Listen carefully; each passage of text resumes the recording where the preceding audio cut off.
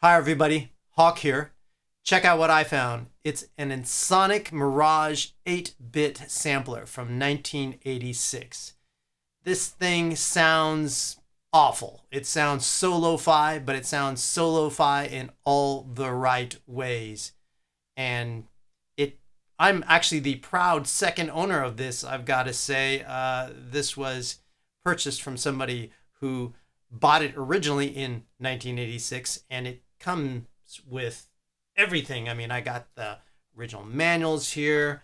I've got a copy of, at the time, the Ensoniq Hacker, which is for Ensoniq users. Comes with a little cheat sheet.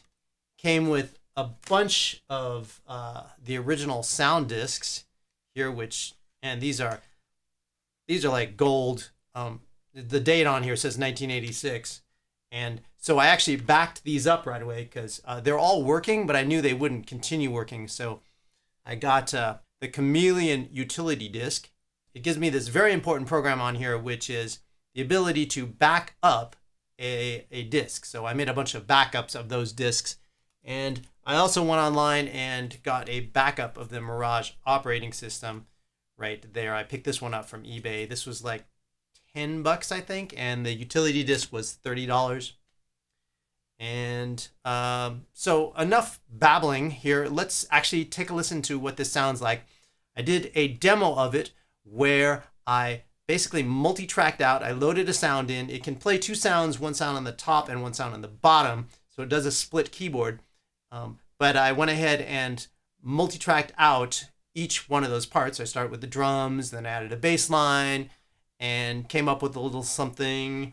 But before we can actually play it, we've got to load one of these floppy disks in. So let's do that.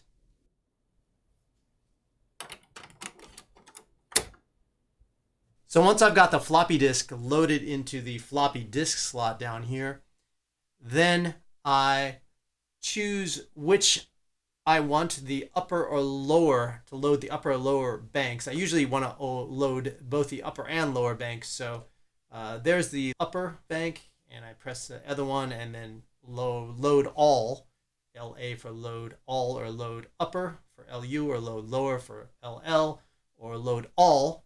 And then I choose of the three programs that exist on a disk, 1, 2, or 3.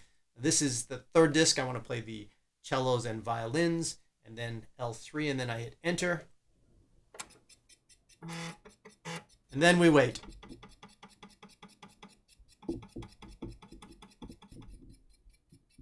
And now I can play it.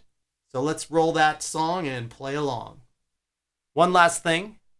Everything was done on the Ensoniq Mirage except the guitar. I couldn't help myself. I just had to throw a little bit of guitar in there. Everything else was done entirely on the Ensoniq Mirage. Multi-tracked, again, one track at a time. And then I mixed it just for that extra sheen, you know. Check it out.